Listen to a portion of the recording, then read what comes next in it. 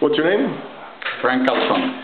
Elena Mederos, 1978, 30th anniversary of the Universal Declaration of Human Rights. She's invited to speak in London. By whom? Elena Mederos is a Cuban human rights activist who fought for the right of women in Cuba to vote in the 1920s. And after Castro, she became Minister of Social Welfare.